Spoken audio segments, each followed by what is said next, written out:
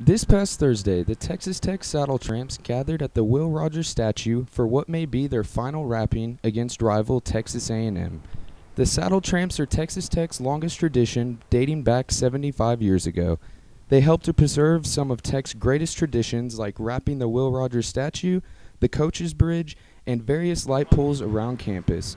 A couple of the Saddle Tramps spoke about what these events mean to them. Truthfully, I kind of like not being recognized. I like being able to drive by in the morning on Fridays or on Saturdays during game day and see everyone kind of enjoying the work that I've done. And maybe they don't specifically know it's me, but I know it's me. To me, it's somebody who's willing to come out here and serve Texas Tech and the community.